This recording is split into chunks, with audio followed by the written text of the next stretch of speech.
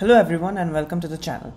In this video we will talk about the Solana blockchain and how you as a developer can get started with building your dApps on Solana. This video has been made keeping new developers and beginners in mind who have some general knowledge about smart contracts and dApps.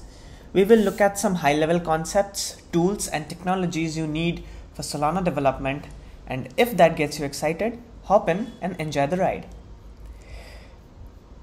Solana is a high-performance blockchain that offers a high throughput and very low gas fees.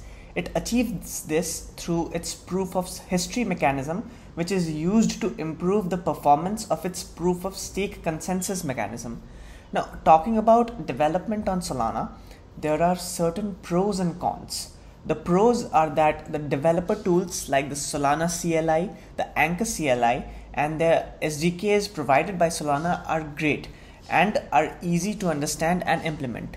But since the ecosystem and such tools are very new, the documentation that's there is not perfect and lack necessary explanations.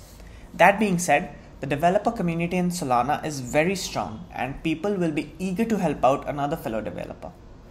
I strongly recommend joining the Solana Discord server and the Anchor Discord server to be updated about the latest changes in the ecosystem.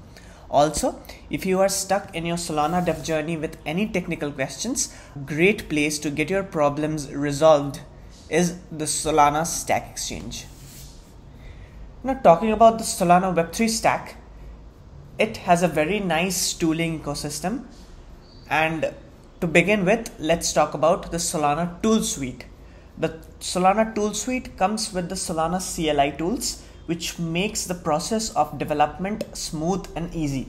You can perform a lot of tasks with the command line interface, ranging from deploying Solana programs to transferring SPL tokens to another account. Let's come to Rust. Solana smart contracts called programs can be written in C, C++, or Rust programming languages, but the most preferred one is Rust. Rust is a low-level programming language which has gained a lot of popularity due to its emphasis on performance and type and memory safety.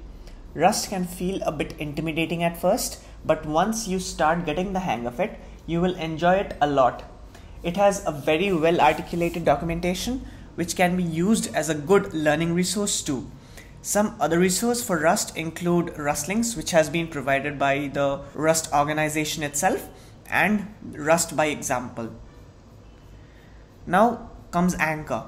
Anchor is a framework for Solana's C-level runtime, which provides several convenient developer tools for writing Solana contracts. Anchor makes our lives a lot easier by taking care of a lot of boilerplate code so that we can focus on the important bits. It also does a lot of checks on our behalf so that our Solana programs remain secure. Anchor Book, which is Anchor's current documentation, has some good references for writing Solana programs using Anchor. The Anchor SDK type doc has all the methods, interfaces, and classes you can use in your JavaScript client. The SDK does need some better documentation. You also need a front-end framework. For your users to use your dApp, you need to have a front-end client which can communicate with the blockchain. You can write your client-side logic with any one of the front-end frameworks, React, Vue, Angular, and you need to have Node.js installed in your systems if you want to build your client using these frameworks.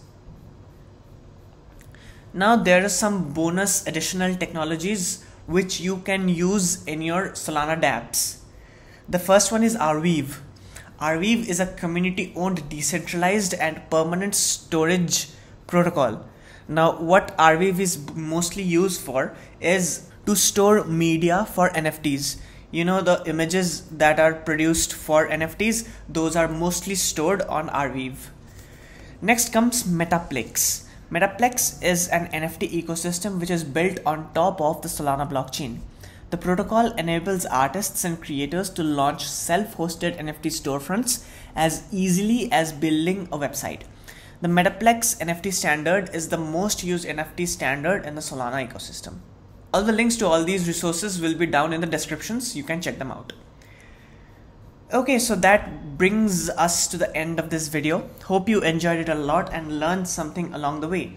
One thing I would like to say is that Solana development might feel a bit intimidating at first, but if you stay consistent, you will start to appreciate the beauty of the Solana ecosystem.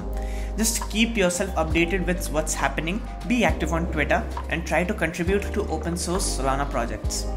And if you are stuck somewhere, don't forget to visit the Solana Stack Exchange. That's it from my side. Have a great Solana dev journey out there. Bye.